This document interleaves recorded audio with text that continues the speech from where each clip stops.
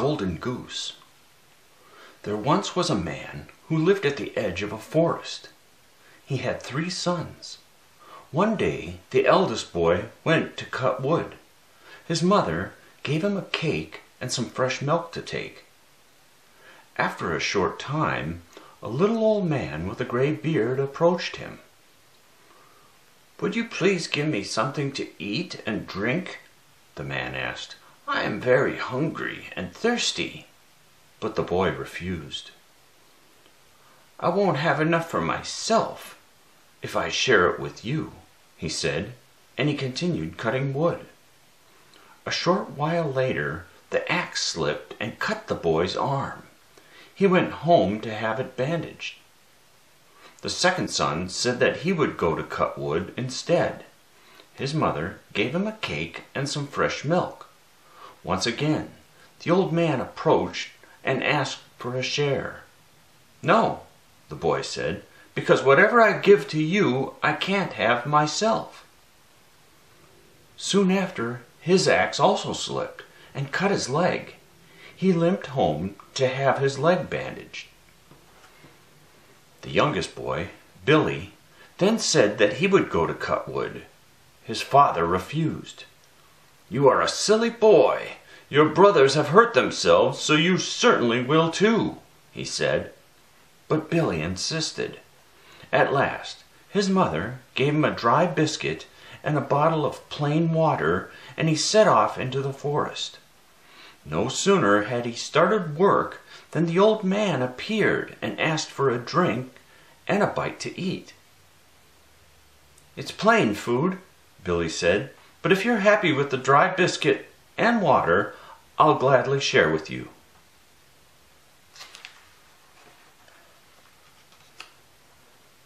They shared the biscuit and water. Then the little old man said, "You have been good to me, and you will have your reward.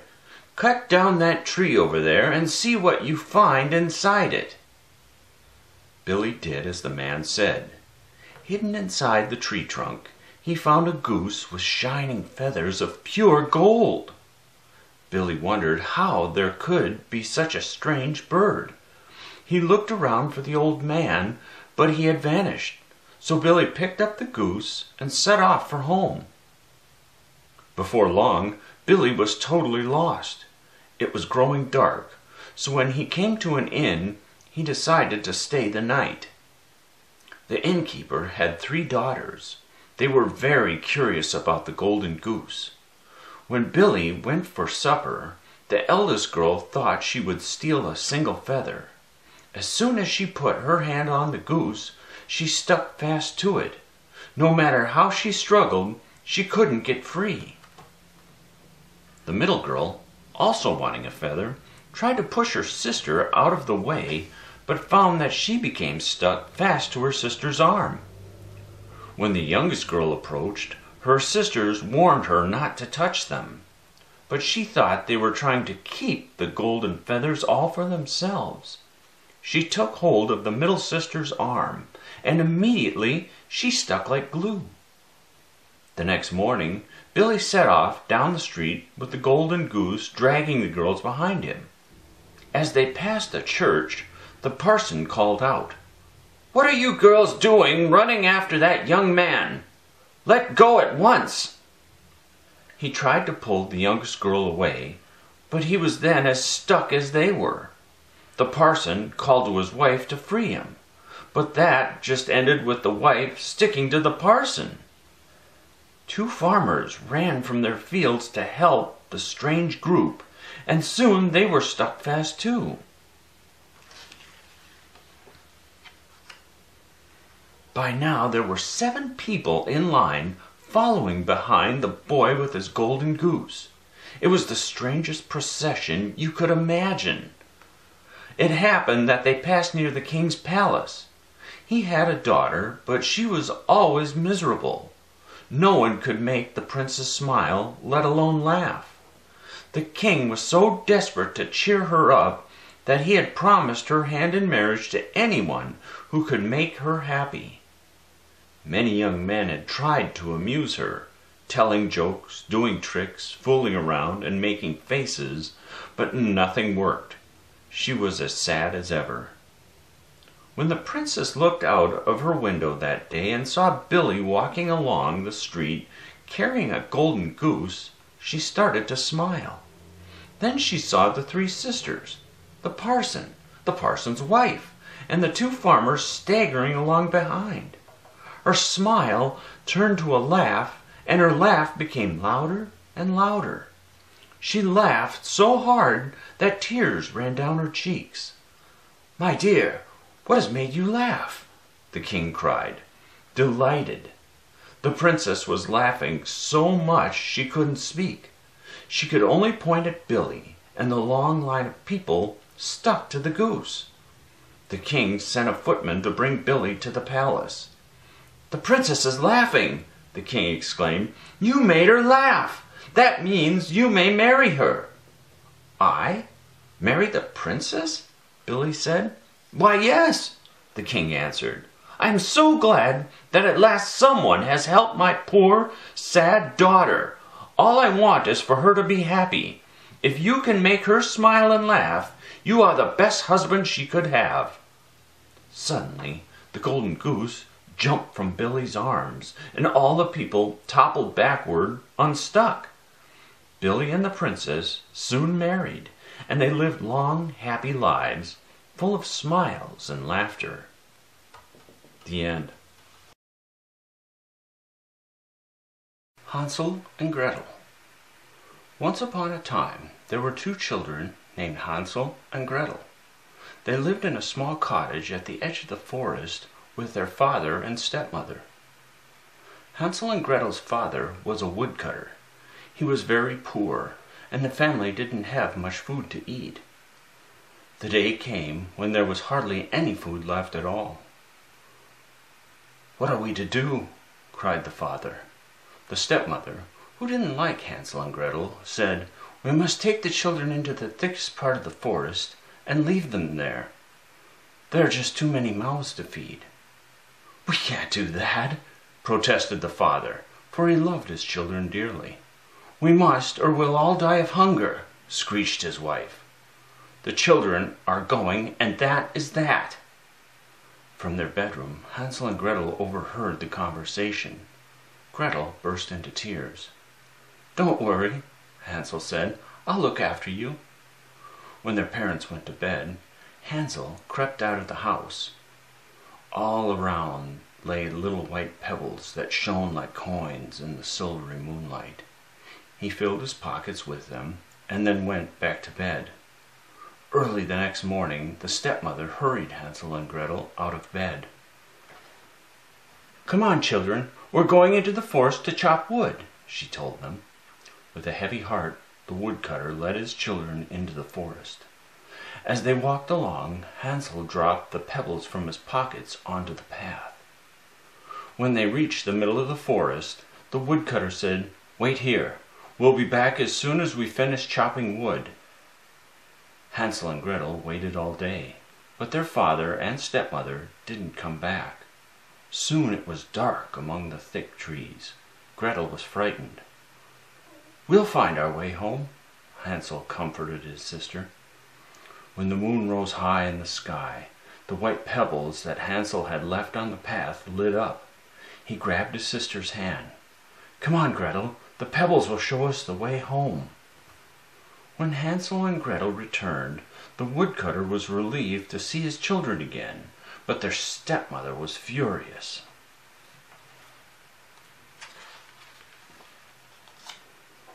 Before long, the woodcutter and his family had very little food again. "Tomorrow we will take the children deeper into the forest. They must not find their way home," the stepmother cried. This time, as they were led deep into the forest, Hansel left a trail of breadcrumbs. When their parents didn't return from chopping wood, Hansel said, "We'll follow the breadcrumbs I dropped on the path. They will lead us home." But when the moon came up, Hansel and Gretel couldn't see any crumbs. "The birds must have eaten them all," whispered Hansel. Frightened and hungry, Hansel and Gretel curled up under a tree and went to sleep. waiting anxiously for daylight. The next morning they wandered through the forest, and after a while they came to a clearing and a little cottage. "Hansel, look!" cried Gretel. "That cottage is made out of sweets and gingerbread." The children were so hungry they grabbed some sweets from the walls of the house. Just then the door opened and an old woman hobbled out. "Come in, children," she said, smiling. "I've got plenty more food in here."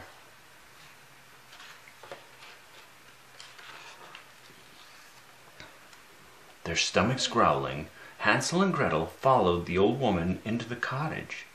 After a delicious meal, she showed them 2 little beds, and they lay down to sleep.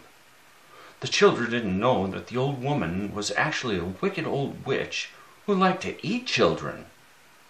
When Hansel and Gretel woke up from their nap, the witch grabbed Hansel and locked him in a cage. She set Gretel to work cleaning and cooking huge meals to fatten up Hansel. Weeks passed. Every morning the witch went up to the cage. "Hold out your finger, boy. I want to feel if you are fat enough to eat." Hansel, being a smart boy, would hold out an old chicken bone instead. The witch's eyesight was so bad that she thought the bone was Hansel's finger. She wondered why the boy wasn't getting any fatter. One day the witch grew impatient. "I can't wait any longer," she screeched. "I'm going to cook Hansel now." Gretel was terrified. "We'll bake some bread to eat with your brother," said the witch. "Go and check if the oven is hot enough." Grabbing Gretel's arm, the wicked witch pushed her roughly toward the open oven door. Grinning horribly, she licked her cracked lips. She was planning on eating Gretel too, and couldn't wait for her delicious meal. Gretel guessed the witch's trick. "I'm too big to fit in there," she said. "Oh, you silly girl," cackled the witch. "Even I can fit in there." And she put her head into the oven to prove she was right. Gretel gave her a giant push, and the witch fell right inside. Gretel quickly slammed the oven door shut. "Hansel, the witch is dead!" cried Gretel as she unlocked her brother's cage. As Hansel and Gretel made their way out of the house, they discovered that it was full of sparkling jewels and gold coins. The children stuffed their pockets with treasure. "Come on, Gretel," laughed Hansel. "Let's go home." Their father was overjoyed to see them. He told them that their stepmother had died while they were gone, and they had nothing to fear any more. Hansel and Gretel showed their father the jewels and coins. They would be poor no longer. And from then on, the woodcutter and his children were never hungry again. The end. The Frog Prince. There once was a princess with a smile more dazzling than the sun. She lived with her father, the king, in a palace surrounded by thick woods. When the weather was very hot, the princess would walk into the shade of the forest and sit by a pond. There she would take out her favorite toy, a golden ball that her father had given her. Over and over she would throw it up into the air and catch it again. One day the ball slipped from her hand and fell into the pond with a splash. The pond was so deep that she couldn't see the bottom. "My beautiful golden ball," sobbed the princess. She cried as if her heart would break. Her tears drip-dropping into the water. The princess thought her favorite toy was lost forever. An ugly, speckled frog popped his head out of the water. "Why are you crying?" he asked. "I have dropped my precious golden ball into the water," she cried. "What will you give me if I fetch it back for you?" asked the frog. "You may have my jewels and pearls, even the crown on my head," sobbed the unhappy princess. "I don't need any of those things," said the frog. "If you promise to care for me and be my friend, let me share food from your plate, and sleep on your pillow, then I will bring back your golden ball." "I promise," said the princess, but she didn't really mean it. As the frog swam down into the murky water, she thought, "He's only a silly old frog. I won't have to do any of those things." When the frog swam back up with the ball, she snatched it from him and ran all the way back to the palace.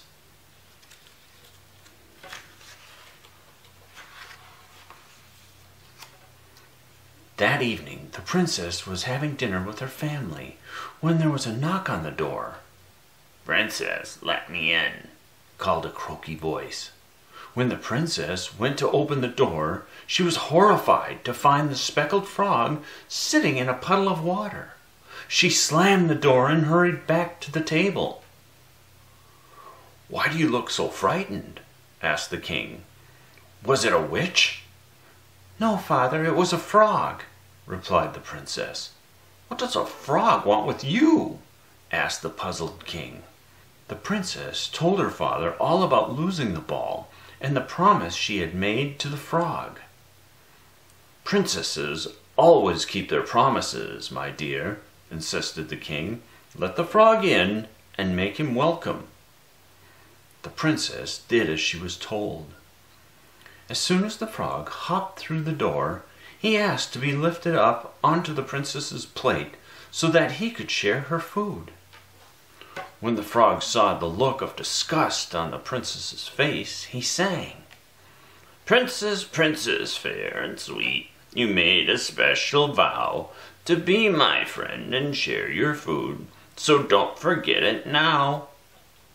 The king was annoyed to see his daughter acting so rudely. "This frog helped you when you were in trouble," he said. "You made him a promise, and now you must keep it." The princess had no choice. She lifted the damp frog onto her plate and watched as he nibbled at her food. For the rest of the evening, the frog followed the princess everywhere she went.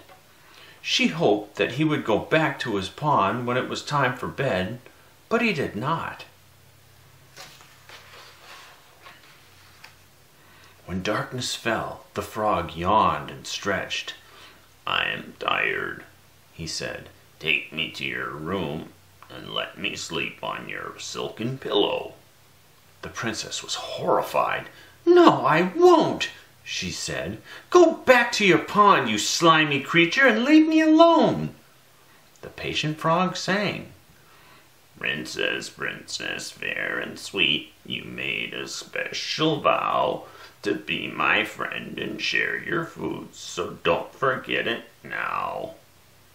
The princess had no choice but to take him to her room.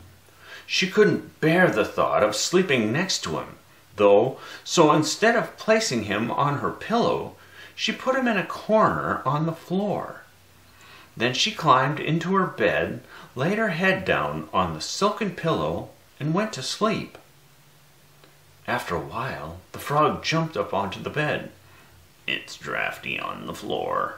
Let me sleep on your pillow as you promised," he said. The sleepy princess felt more annoyed than ever. She picked up the frog and hurled him across the room, where he landed with a smack on the floor. The frog lay there, dazed and helpless. The princess shook herself properly awake and saw the frog lying still. She was suddenly filled with pity. She couldn't bear the thought that she might have hurt the poor thing.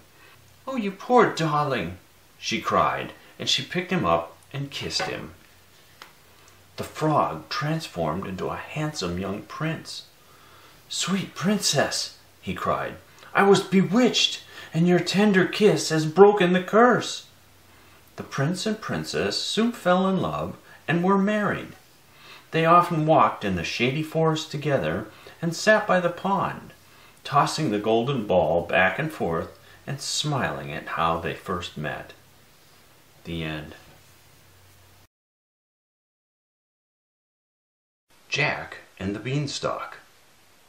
Once upon a time, there was a young boy named Jack who lived with his mother in a cottage.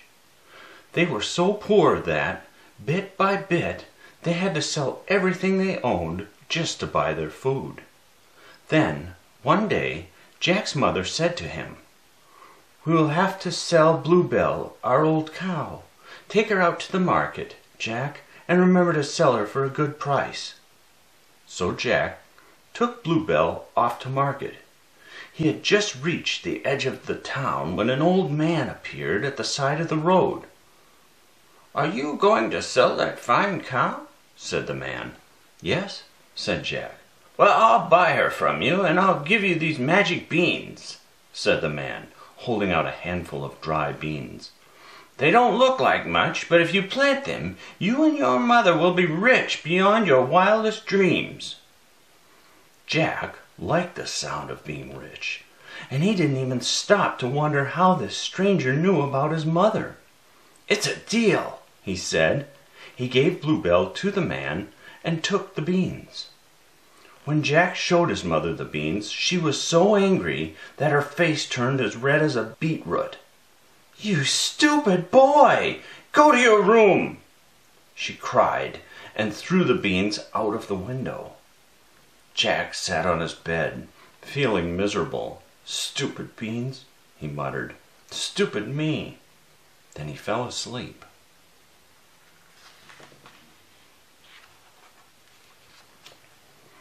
When Jack woke up the next morning, it was strangely dark in his room, and all he could see through the window were the leaves of a huge plant, a plant so tall that he couldn't see the top of it. "It must be a magic beanstalk," cried Jack. "What's at the top?" So Jack started to climb. Up he went, from branch to branch and from leaf to leaf. At the top was a giant house. Jack's tummy was rumbling with hunger, so he knocked on the great big door. A giant woman answered. "Please, madame, may I have some breakfast?" Jack asked politely.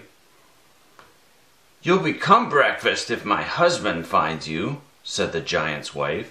But Jack begged and pleaded, and at last she let him in and gave him some bread and milk.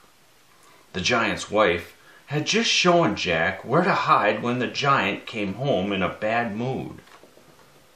"Fee, fi, fo, fum, I smell the blood of an Englishman," roared the giant. "Silly man," said his wife, "you smell the sausages I have cooked for your breakfast." The giant ate a giant-sized breakfast, then settled down to count the huge gold coins in his treasure chest. There were lots of coins. 101, 102, he counted, but his head started to nod, and before long he was fast asleep. Quick as a flash, Jack grabbed 2 of the huge gold coins and ran out through the front door. He raced to the beanstalk and climbed down it as fast as his legs would carry him. His mother was so happy to see the gold that she hugged Jack for 10 whole minutes. "Clever boy, Jack," she laughed. "We'll never be poor again."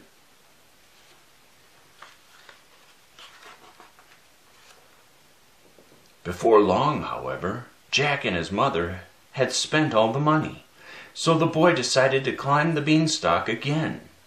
Just as before, Jack knocked on the door and asked the giant's wife for some food. He begged and he pleaded, and at last she let him in. She gave him some bread and milk and hid him in the cupboard just as the giant arrived home. When the giant had eaten a giant-sized lunch, his wife brought him his pet hen. "Lay!" he bellowed, and the hen laid a solid gold egg. It laid 10 eggs before the giant started to snore. Jack could hardly believe his luck. Quick as a flash, he picked up the hen and ran.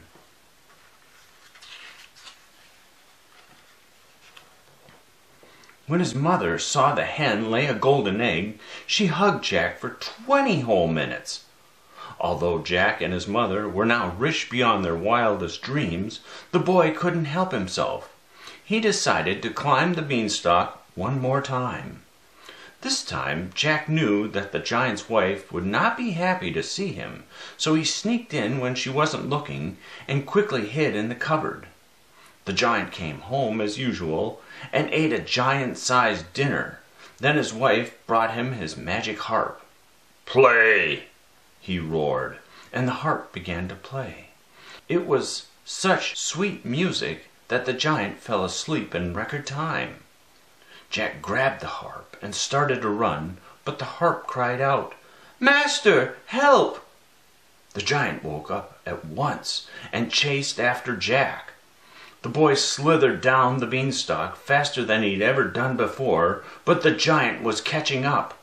"Mother, fetch me the axe!" Jack yelled as he reached the ground. Then he chopped at the beanstalk with all his might. Creak, groan. The giant quickly climbed back up to the top just before the beanstalk crashed to the ground. When his mother heard the harp play, she hugged Jack for a whole hour. And as you can imagine, the two of them lived happily ever after. The end. Cinderella. Once upon a time, there was a young girl who lived with her widowed father. Eventually, her father remarried. His new wife had 2 daughters of her own. She was mean and spiteful to the young girl, and so were her daughters. They made the girl do all the housework, eat scraps, and sleep by the fireplace among the cinders and ashes. Because she slept in the cinders, they named her Cinderella. One day, a letter arrived from the palace. All the women in the land were invited to attend a grand ball, where the prince would choose a bride. Cinderella's stepsisters were very excited. Her stepmother was sure one of her daughters would marry the prince. She made Cinderella work night and day to make them as beautiful as possible. Cinderella washed and curled their dull hair. She cut and shaped their ragged nails. She stitched their ball gowns, and she polished their dancing shoes until they shone. Cinderella longed to go to the ball herself, but her stepsisters just laughed. "You go to a ball?" the elder stepsister said. "But you don't have a pretty dress." "How ridiculous!" laughed the young stepsister. "You are always covered with soot and cinders." Tears ran down Cinderella's face as she helped her stepsisters into their dresses and jewels. At last they left for the ball. Cinderella sat alone by the fireplace. She cried and cried. "If only I could go to the ball," she said through her tears, "and be happy for just one night. I so wish I could go." Cinderella had barely finished speaking when there was a sparkle of light in the dull kitchen, and there stood a fairy. "Don't be afraid, my dear. I am your fairy godmother," the fairy said, "and you shall go to the ball." Cinderella stared in amazement at the fairy. Quickly she dried her eyes. "Really? Can I really go to the ball?" she asked, barely daring to believe it. "If you do as I say, all will be well," the fairy answered. "I'm used to doing as I'm told," Cinderella sniffed. The fairy godmother told her to bring a pumpkin, 4 white mice, and a black rat. Cinderella hurried to the garden to pick a pumpkin. She found 4 mice in the kitchen, and she caught a rat sleeping in the barn. With a wave of the fairy's wand, the pumpkin turned into a gleaming golden coach. Cinderella gasped in astonishment. "It's beautiful," she said, "but who will drive it?" The fairy waved her wand again, and the 4 mice became 4 handsome white horses. She waved her wand a 3rd time, and the rat turned into a tall coachman. "How wonderful!" Cinderella cried. "But I can't go to the ball in these rags." "And you won't go in rags," her fairy godmother cried. She waved her wand, and Cinderella's rags turned into a beautiful ball gown. Glittering glass slippers appeared on her feet. Cinderella looked lovely. "Now off you go," her fairy godmother said. "But remember, all this will vanish at midnight, so make sure you are home by then." Cinderella climbed into the coach, and it whisked her away to the palace. She had never been happier.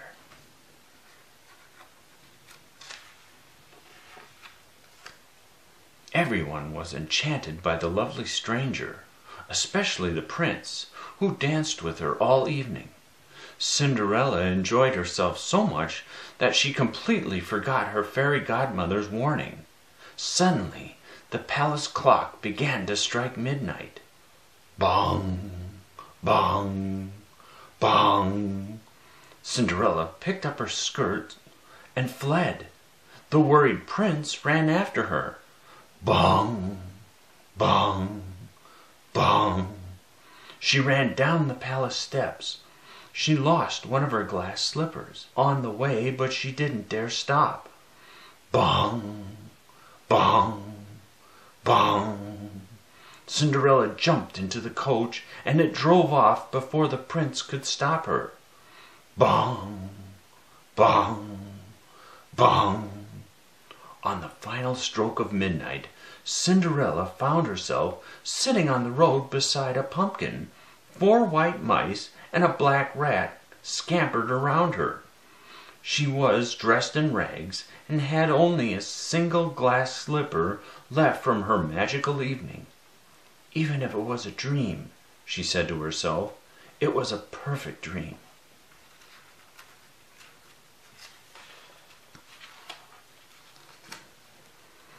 At the palace, the prince looked longingly at the glass slipper he had found on the steps. He could not forget the wonderful girl he had danced with all night. "I will find her," he said to himself, "and I will marry her." So he took the glass slipper and set out to visit every house in the land. At last he came to Cinderella's house. Her 2 stepsisters tried and tried to squeeze their huge feet into the delicate slipper, but no matter what they did, they could not get the slipper to fit. Cinderella watched as she scrubbed the floor. "May I try, please?" she asked. "You?" laughed the eldest. "You didn't even go to the ball." "Everyone may try," the prince said. Cinderella sat down. Her foot slipped easily into the glass slipper. The prince took Cinderella in his arms. "You're the one," he said. "Will you marry me, please?" Cinderella's stepmother and stepsisters were furious. "It can't be her. She's just the servant. She dresses in rags." But at that moment, the fairy godmother appeared and turned Cinderella's rags back into the fabulous ball gown. Cinderella took the other slipper from her pocket. "Yes," Cinderella said. "Yes, it was me, and yes, I will marry you." Much to the disgust of her stepmother and stepsisters, Cinderella married the prince the very next day and went to live in the palace. The couple lived long, happy lives together, and Cinderella's stepmother and her daughters had to do their own cleaning and never went to another ball at the palace. The end. Rapunzel. Once upon a time, a young couple lived in a cottage beside a stone wall. They were very poor, but very happy, as the woman was expecting a baby. On the other side of the wall lived an old witch. The witch grew many herbs and vegetables in her garden, but she kept them all for herself. One day the couple had only a few potatoes to eat for their supper. They thought of the wonderful vegetable patch on the other side of the wall. It was full of delicious-looking carrots, cabbages, and tomatoes. "Surely it wouldn't matter if we took just a few vegetables," said the wife, gazing longingly over the wall. "We could make such good soup," agreed her husband. So the young man quickly climbed over the wall and started to fill his basket with vegetables. Suddenly, he heard an angry voice. "How dare you steal my vegetables?" It was the witch. "Please, don't hurt me," begged the young man. "My wife is going to have a baby soon." "You may keep the vegetables and your life," she croaked, "but you must give me the baby when it is born." Terrified, the man had to agree. Months later, the woman gave birth to a little girl. Immediately the witch arrived and grabbed the child. Though the parents begged and cried, the cruel witch took the baby. She named her Rapunzel.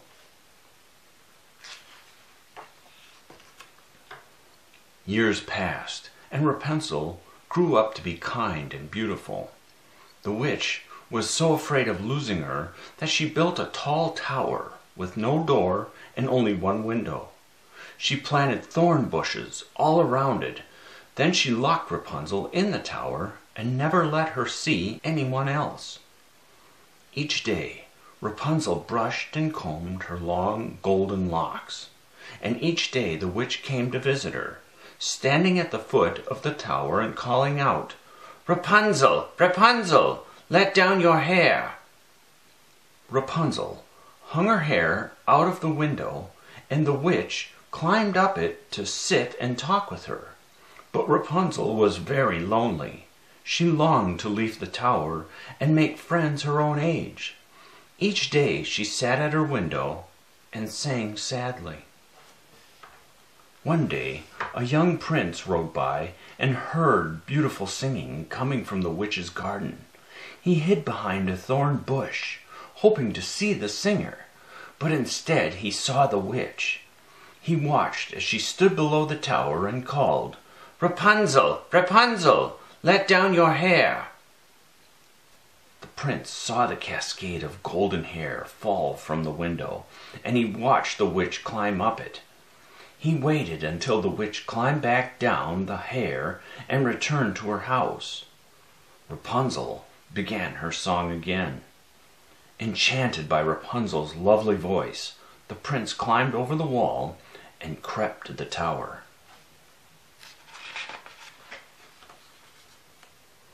"Rapunzel, Rapunzel, let down your hair," he called softly. Rapunzel let down her locks, and the prince climbed up it. Poor Rapunzel was terribly afraid. She had never seen anyone except the witch before. When the prince explained that he only wanted to be her friend, Rapunzel was delighted. From then on, the prince came to visit her every day. Each time he carefully waited until after the witch's visit before calling to Rapunzel to let down her hair. Months passed, and Rapunzel and the prince fell in love. "How can we be together?" Rapunzel cried. "The witch will never let me go." The prince had an idea. He brought silk, which Rapunzel knotted together to make a ladder so that she could escape from the tower.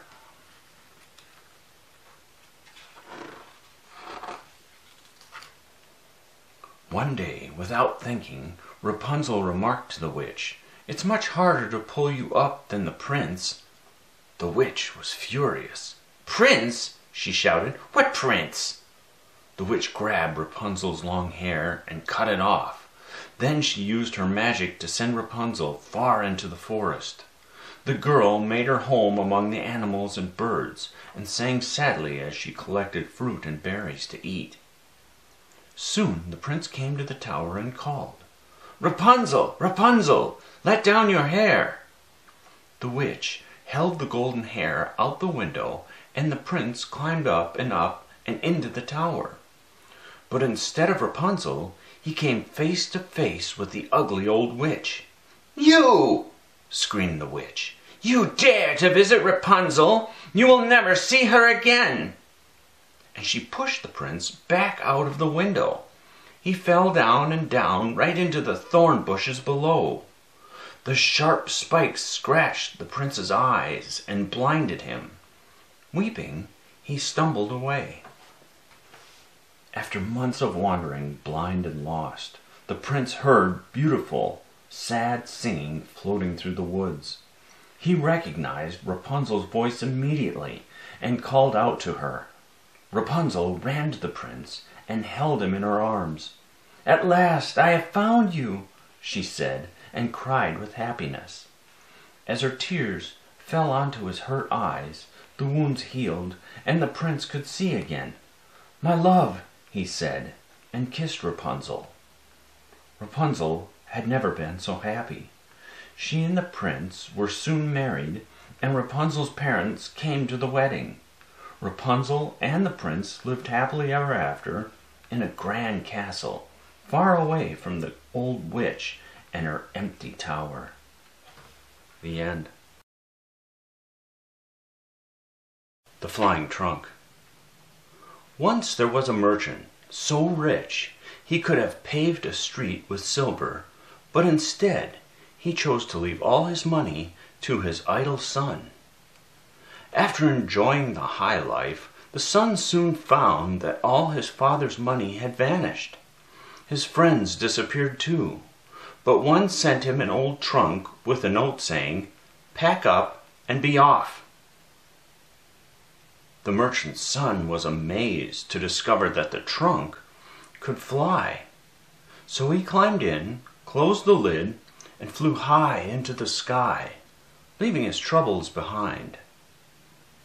At last the trunk descended, and he found himself in a foreign land. Hiding the trunk in a forest, he walked into the town. "Who lives in that palace?" he asked a stranger, pointing up to the hill. "The king's daughter," came the reply. "It has been prophesied that a man will make her unhappy, so no one is allowed to visit, except the king and the queen." Hearing this, the merchant's son had an idea. That evening he flew up to the palace roof and into the princess's room. He was immediately struck by her beauty. "Do not be afraid," he told her gently. "I am a prophet descended from the sky."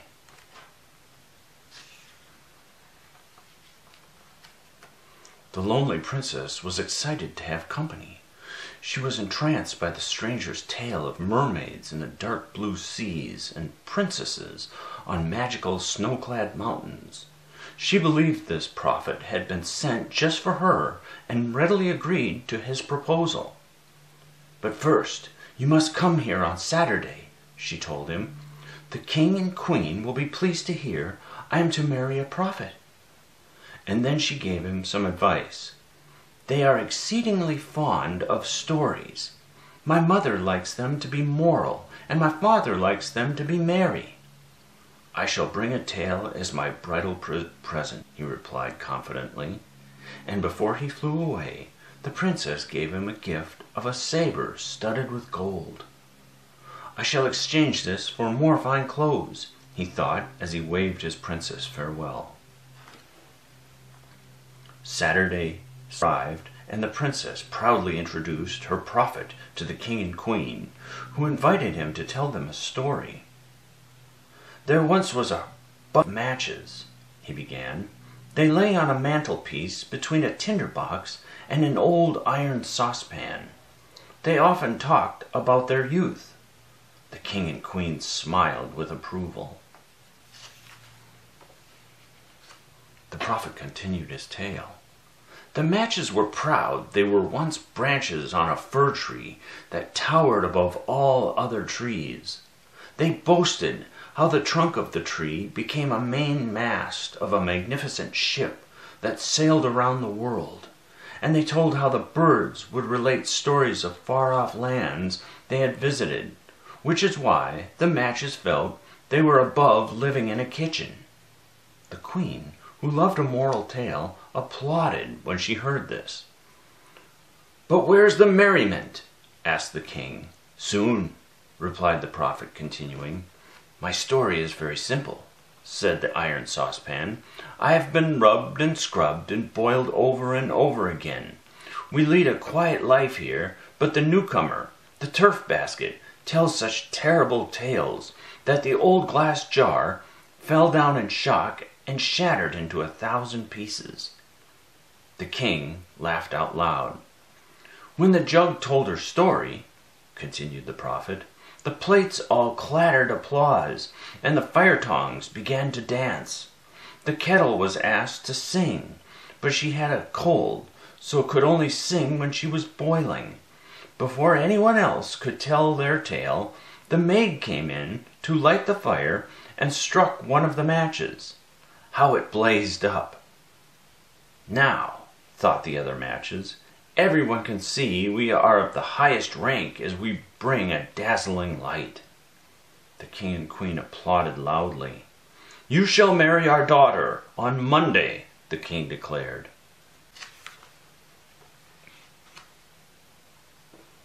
The night before the wedding, the whole city was illuminated, and cakes and buns and sugar plums were thrown to the people in the street. I should play my part, thought the merchant's son, so he bought some fireworks and let them off one by one as he flew into the air in his trunk. The crowd jumped and roared with delight as rockets and fountains of light filled the sky in honor of their princess marrying a prophet.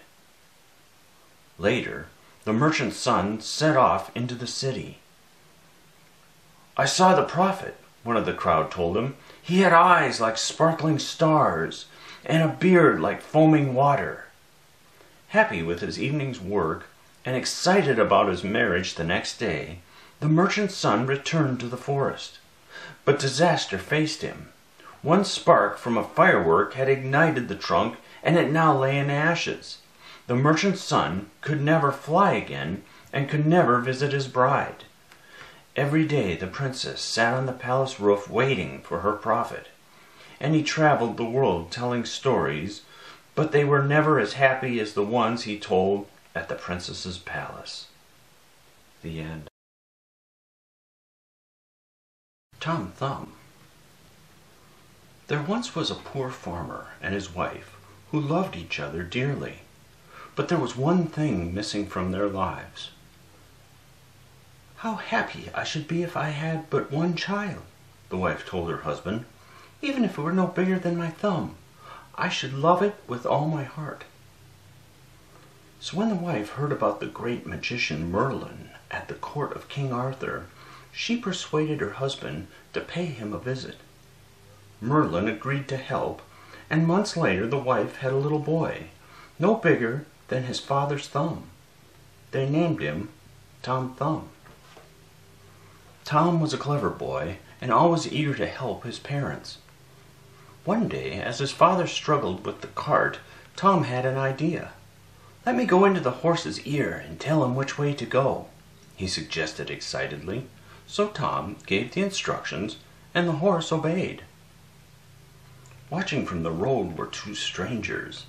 How odd, said one. That cart is moving, and I can hear a voice, but I can't see anyone driving. The men followed the cart and soon heard Tom calling, See, father, I did it! And to their astonishment, the old man lifted the tiny boy out of the horse's ear.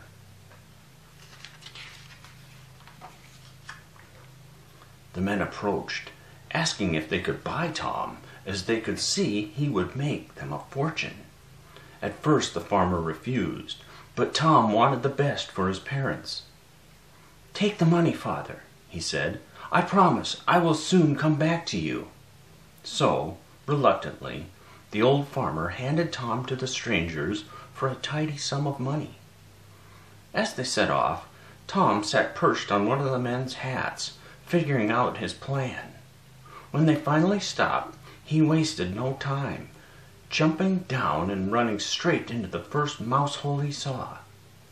The two men tried in vain to reach him, but the hole was too small for their hands. Furious, they were forced to give up. Tom then crept out and found an empty snail shell, where he fell asleep. He was woken by whispering. There's the parson's house. Let's steal his gold and silver, said one voice. But how? Asked another. Sitting up, Tom could just make out two men in dark clothes. Take me with you, and I'll show you how to get into the parson's house, called Tom. The men were startled to see such a small creature. I can get into the house without being seen," explained Tom, "and pass out all the valuables."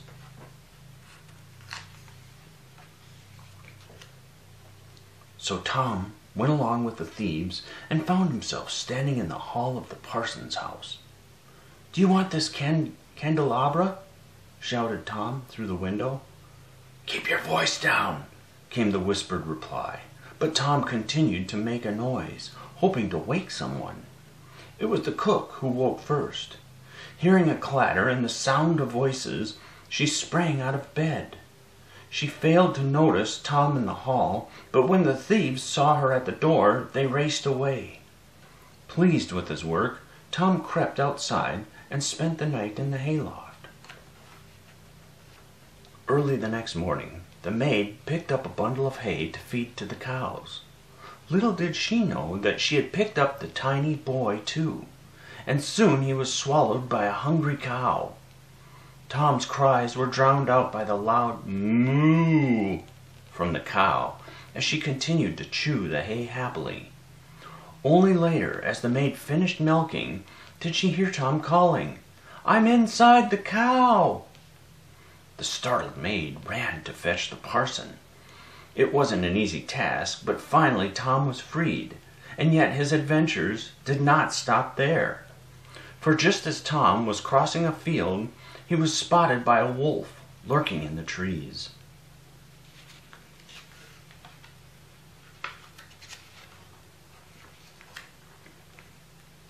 Quick as a flash, the hungry wolf sprang out of the woods and pounced on poor Tom, swallowing him whole. But the clever little boy did not give up.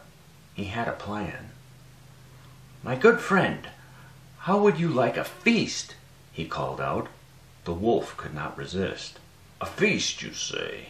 he replied eagerly. "With ham, beef, cold chicken, cake, and every delight you could wish for," replied Tom, directing the wolf to his parents' house. Arriving there, the wolf headed straight for the pantry. He ate and ate and ate, and soon needed to lie down.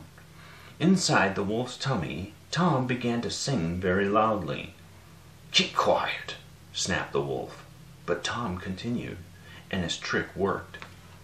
The farmer's wife woke and called her husband. As they peeped into the kitchen, they were horrified to see a wolf sleeping by the pantry door. As the farmer grabbed his axe, he was amazed to hear Tom calling out, "Father! Father! I am inside the wolf!" So the farmer struck the wolf on the head. Minutes later, to the delight of his parents, Tom Thumb was sitting on the kitchen table telling them all about his adventures. "I have been down a mouse hole, slept in a snail shell, been eaten first by a cow and then a wolf," he laughed. "And now you are home," cried his mother happily, and they all agreed there was no place better than home. The end. The Wolf in Sheep's Clothing. There once was a wolf who lived in a forest beside a sheep farm. You might think this would mean he would never be hungry, but there was a problem. 4 sheepdogs guarded the large farm, and the wolf was no match for all of them. "I should be having lamb dinner every day," whined the lean, miserable wolf. His eyes narrowed hungrily, and his long red tongue drooled as he spied on the sheep from the shadows of the forest. "Look how deliciously plump they are, feeding on that lush grass all day." The clever sheepdogs always made sure that one of them was awake right through the night, and if that dog so much as sniffed a wolf's scent in the air, he would bark at the top of his voice until the farmer came running out. "Stay away from my sheep!" the farmer would yell, as the wolf ran for dear life back into the forest. "Come near my farm again and it will be the end of you." So as the sheep grew even fatter, the wolf became hungrier and hungrier. He didn't know how he was going to survive. Then one day, as he peered longingly through the trees, he noticed that the farmer was shearing the sheep. He watched as the thick, woolly coats disappeared one by one. "I'm taking these to the market," the farmer told his sheepdogs as he lifted the coats on the back of his truck. "You keep an eye on that wolf for me. Any sign of him, then teach him a lesson he'll never forget." The wolf continued to watch from the safety of the trees as the farmer drove his truck out of the farm. Just as the truck was disappearing over a hill, the wolf saw one of the bundles of wool fall off the back and onto the road. With a sly grin, the wolf suddenly had a wicked idea. Using the cover of the trees and the hedges, he sneaked along the road until he reached the bundle. He quickly unrolled it and draped the thick sheep's coat over his head and back. "Look at me, a poor sheep was lost his way." He practiced his new voice. "I'd better go to the flock over there and see if they'll let me join them." Feeling very pleased with himself, the wolf made his way back toward the farm, being careful to keep his head near the ground. "Bah! Bah!" he bleated as the 4 sheepdogs approached, wondering where he had come from. The wolf meekly told them his made-up story and then held his breath. To his delight, the sheepdogs believed him and let him pass to join their flock. The sheep also believed him, taking great pity on the wolf and welcoming him right into their center. It was just where the wolf wanted to be, well hidden from the dogs. "Are you hungry?" one of the sheep asked the wolf kindly. "Yes, I am a little," the wolf bleated, meekly thinking how tasty the sheep looked. "I haven't eaten for days." "Well, there's a lot of lush grass here," the sheep said kindly. The sly wolf started to plan when to pounce. He allowed himself a little smile when one sheep told him about a wolf lurking in the forest. "Don't worry," the sheep reassured him. "The sheepdogs won't let him get anywhere near." His cunning plan had worked. The sheep were all fooled by his sheep's coat. All that is, except the youngest. The small, scrawny lamb kept sniffing at the wolf. She was so new to the world that she did not know what a wolf was, but she knew what a sheep was.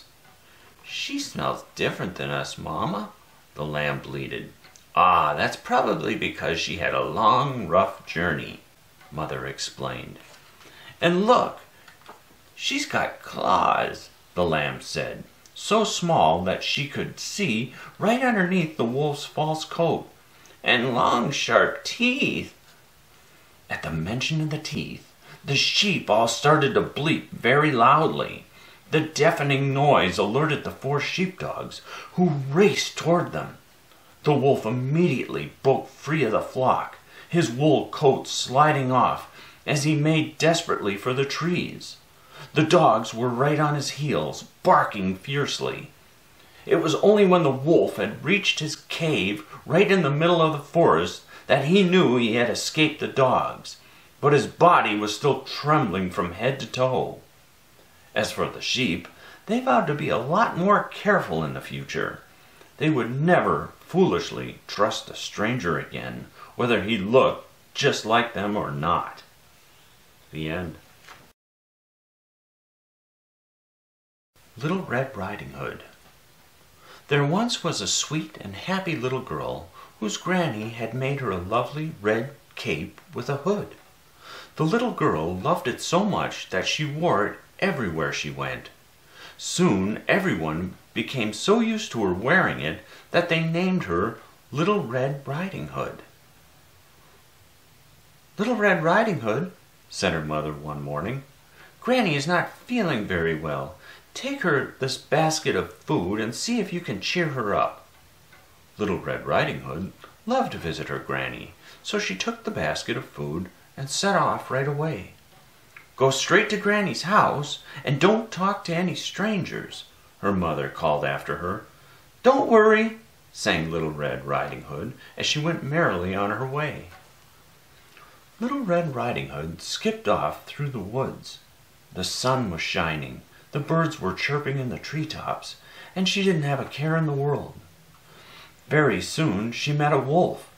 "Well, hello there," said the wolf in a silky, low voice. "And where are you off to on this fine morning?"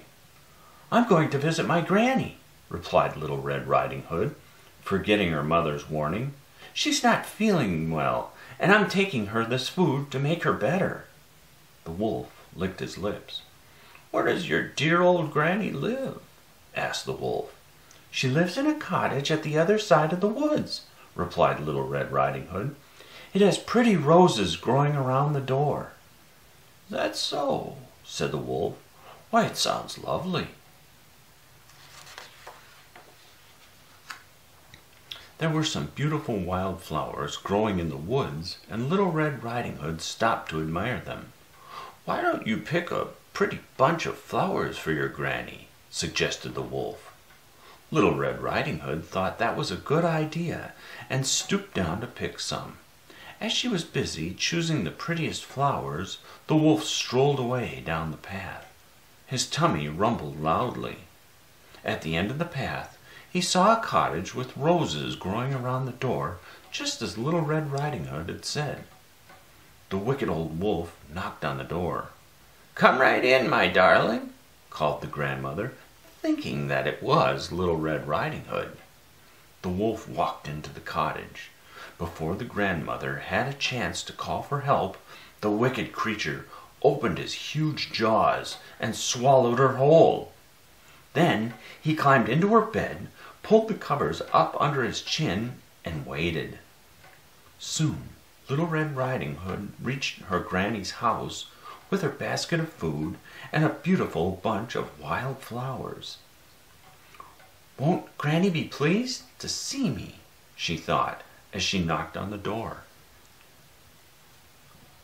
"Come right in, my darling," replied a strange, croaky voice.